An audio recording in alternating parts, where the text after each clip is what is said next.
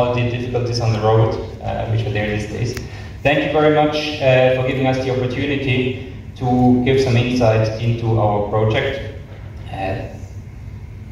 Topic which was put for this presentation is on how does Noida International Airport accelerate the air travel experience in India.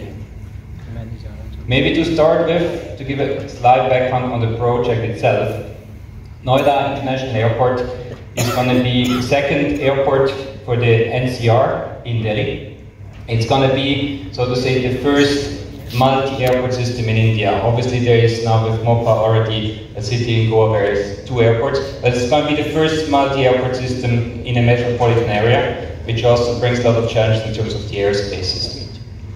We are located 70 kilometers southeast of New Delhi, as you can see here, just next to the Yamuna Expressway, and we are targeting the opening of the airport end of 2024, so it's a bit less than 1.5 years from now, end of next year. Zurich Airport has been awarded with a concession to design, finance, build and operate this airport in December 2019. Concession is valid for 40 years, so until 2061. And about Zurich Airport, for those who are not known, so we are operating 10 airports worldwide. Among it, Zurich Airport, which is the biggest airport in Switzerland, which is, I think, fair to say, one of the leading airports in Europe. Celebrating its 75th anniversary this year, as this has been opened in 1948. We have been part of the project in Bangalore in 2007 for the Terminal 1, and now this is our return to India, committed to stay here now, operate for these 40 years. So the project is divided into 4 phases in our concession. The first phase, which is going to be to open end of next year, is for a capacity of 12 million passengers at 1 runway, and then the airport will be expanded phase-wise up to a final capacity of 70 million annual passengers. If we look at our vision, Noida International Airport will merge the Indian warmth and hospitality with the Swiss efficiency, and we aim to be India's greenest and most digital airport. So if we come back to the topic of today's presentation, this actually provides you already in a nutshell the answer how we're going to be accelerating the air travel experience in India. Now I've been given about 20 minutes time, so I can go a little bit more in detail than just on this one sentence. But there's one key takeaway for this day of this presentation, which you want to take away. This would be this, that Noida International Airport will be combining Indian warmth and hospitality with Swiss efficiency. I will focus on 3 further topics on how we try to achieve this, one being infrastructure, one being data, and one being other digital technologies. I start on the infrastructure side. What we are committed to provide is an airport based on contemporary architecture, modern, consumer-friendly, and always focused on the customer. And this started already when we did the master planning, when we started our design phase. How do we achieve this? We achieve this by 8 design principles which we have applied. Simplicity and clarity. And this in all respects. In form, function, flows, processes, in aesthetics, and also when it comes to construction. Operational efficiency, which is the foundation for every successful airport. In this case, based on intelligent design. Comfort and convenience. A spirit of generosity for everyone who is using this airport, like departing passengers, arriving, people are connecting, the staff who comes to work, or just visitors who come to enjoy the area in front of the airport who don't enter the terminal building. Short walking distances, also providing natural intuitive wayfinding by using the natural daylight, by providing great spaces and landscape, great views, seamless flows, facilities which are flexible to be changed in future. Giving one example that we made based on digitization, which is progressing. Change a ticket counter, which is still there, but which more and more is replaced by people getting tickets online, by maybe a coffee booth, so somebody can go and take a drink there. So already in the design phase, making provisions that there can be water tap-offs, etc. Revenue potential for all our partners, that we are building an airport in a way that it's possible for all our airlines, our ground handlers, our revenue partners from food and beverage, from commercial, retail, to achieve revenue and to do business. And last but not least, the ease of phasing. As mentioned before, we have the 4 phases up to 70 million, and we have done a master plan which allows us to expand the airport in a way with minimal impact on the running operations. Same continues if we look at our airside.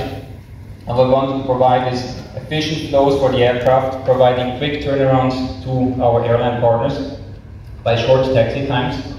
We also provide the ability on our parking positions for mixed rotations on the terminal building, meaning that an airline can come in on an arrival with an international flight, they can leave on a domestic flight or vice versa. There is no need for towing off the aircraft. Passenger flows are connected in a way that the minimum of ground time can be achieved. We talk about the second topic, how we can accelerate the travel experience. There is a lot about database decision making. There was also a discussion yesterday on this topic. So how we tend to do it is that we create one data platform in which we feed in all data from all the different sources which we have, be it from systems, be it from sensors, be it from our partners, by going into agreements with them, sharing data so that the whole community can benefit of our source. We want to create one single source of truth for the decision making, that everybody is basing his decisions on the same platform. By doing so, we can also do the next step. Every one of you is aware about ACDM. So you're aware ACDM is a process. We focus on milestones, we look at the turnaround process, we focus on the last 3 hours before the departure, more or less. While in total airport management, we need to look at the whole streamlined flow of the passengers, starting maybe at home, starting at the curbs, all the processes which might lead to a delay at the end, so that we can achieve the target of block times. So the AOP is a digital product, it's not a milestone. It's one single plan for everyone, for all the airport partners, which will contribute to the same, and it starts at the time of flight slotting, and then it's just going to be refined. So there's no replanning done, it's just adding information, updating information, so that everybody can benefit of the same. By that we can predict bottlenecks way in advance. We already know in the ideal case that the ground handler might have a lack of staff in the next week, so it can be addressed, can be maybe things rescheduled, so that in the end the total system will benefit of the same. So the vision is there's one single source of truth, and instead of having individual silos with information, the whole community can benefit of information, which will bring a better result at the end, from which everyone will benefit. Or a little more sketchy, they say in the end we want to create actionable insights that the systems, the data which we have, already can propose an action to resolve what's going to happen in the next few hours. Another topic is obviously sustainability, and even there data plays a crucial role.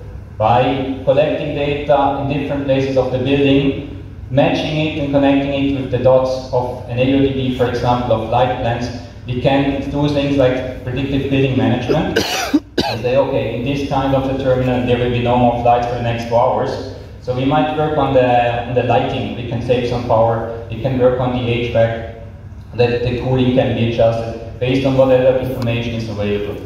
On the other hand, there is also the potential for predictive building maintenance. If we have several elevators at the same area, by capturing the data and connecting the dots of data, you might be able, okay, there is a priority for a certain elevator because the other one has already done many more cycles. So by this we can balance how often we need to do the maintenance, and we can balance also the duration of lifetime of different equipment and systems. And data plays a crucial role also when it comes to the sustainability of the airport. And as I said initially, our aim is to be one of the most green airports in India. This means also on the air side, I think it was there on the slide before regarding the design principles for the airside infrastructure, that all the equipment which is there used by ground handlers, by the airlines, has to be electric. If we look at other digital technologies which will be there providing us the ability to accelerate the travel experience, one of the key points is contactless and paperless. We all have gone through the pandemic. We know how important this has become, not only from a convenience point of view, but also from a health point of view. So, digitalization, just to give you a background here, in our opinion, it doesn't start with the cool gadgets. It starts with your employees, that we build a culture and a mindset of continuously improving things, automating things. And we had the unique chance that it's not only a greenfield airport, it's also a greenfield company. So by that we can already from the beginning, by the recruitment process of people, we can look at what mindset do the people have, that we find the right mix, and people are fostering this kind of a mindset. Also when it comes to the processes, we have been having the luxury of cherry-picking experts from all over the industry into this project. At the same time, while other airports have been in the business, even like Zurich Airport in Switzerland, the processes have been growing organically and historically over years. We have the unique chance that we can define them from scratch. So nothing is there, which is a lot of work to be done, that everything is there in place once we open, but it gives us the freedom on a clean slate to rethink how things should be done, to remove whatever is not necessary, and streamline the things. So when we look at our vision on digital, we say that there are 3 E's which we want to achieve. So whatever we do, it has to pay into one of these 3 E's at least. So it's either into experience for the passengers, for the staff, it's either into efficiency, or it's into earnings.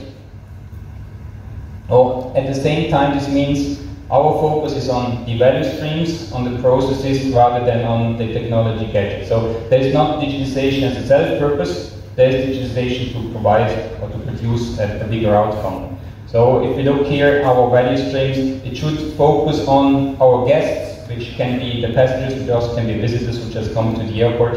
Our airlines, they need a strong basis, a strong infrastructure that they can optimize the operations.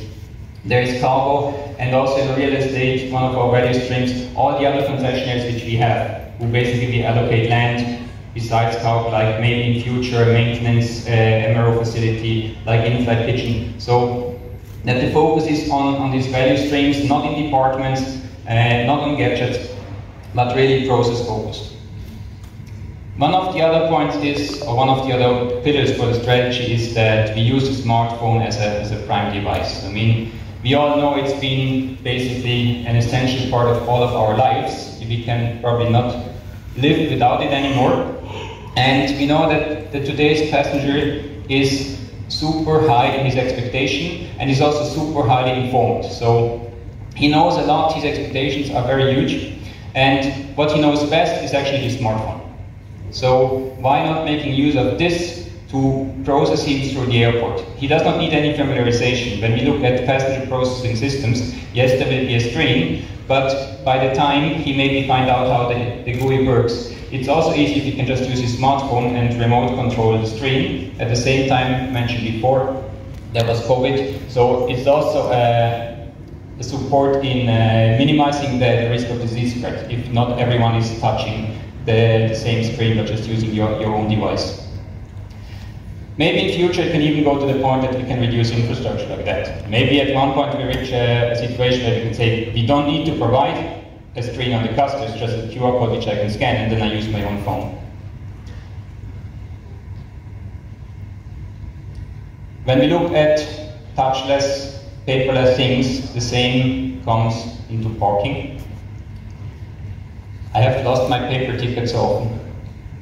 So by reducing that, going into collaboration with FastTag, license plate recognition, and even at the payment booth, why not use the very nice infrastructure of UPI, which everyone is using in other cases, rather than having a ticket where I need to pay cash.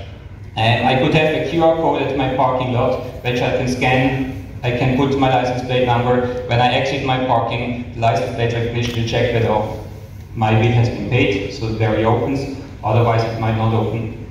I will get an afterwards bill. And we had a good presentation yesterday when it comes to flying from Zurich regarding the GIATRA. Is the key to also provide seamless travel through the airport, that people can recognize their face as they're talking, and it addresses all the issues of privacy, that the data remains on your smartphone, and so this is also taken care of. One other potential option which we are exploring is the use of virtual lines in waiting. This actually is an initiative which would pay into all three E's, so experience, earning, and efficiency. At one end, the experience of the passenger is increased because he has a predictability about his waiting time. He knows I have my slot at 10:15, I can go to the security check, I will be there, I don't need to wait for half an hour in queue. As an airport operator, it increases our efficiency because we can steer the way how slots for these virtual lines are allocated, so we can de-peak, and at the same time we need to provide less infrastructure.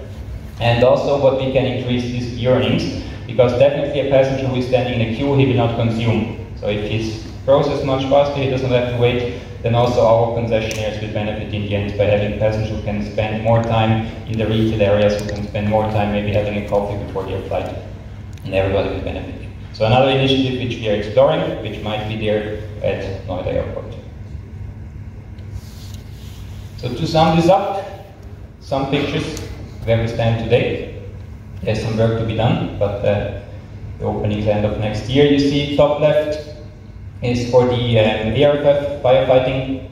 Then we have on the bottom left the works on the terminal building going on. The ATC tower on the right bottom side, which is shaping up.